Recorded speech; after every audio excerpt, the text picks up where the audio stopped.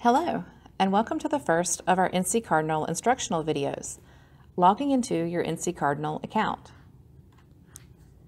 The first thing you're going to want to do is visit our library website. Our library website is www.rcpl.org. Once you've navigated to our website, you're going to want to click on the My Account button. The My Account button is located near the top right-hand corner of the screen, to the right of the Catalog button. Once you've clicked on My Account, you'll be taken to the Login to Your Account page.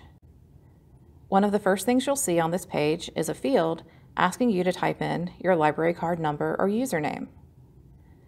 Your library card number is located on your library card at the bottom of the card underneath the barcode.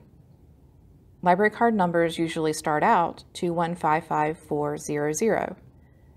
If you're logging into your account with a student ID number, you're going to want to use your student number, which is the same as your lunch number for most schools.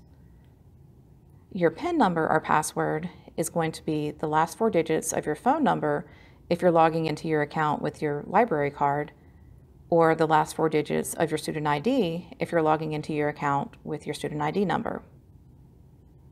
Once you've typed in your information, you're going to click on the Login button.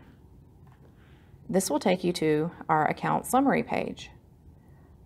On the Account Summary page, you'll see your items currently checked out, items currently on hold, and any items you have ready for pickup.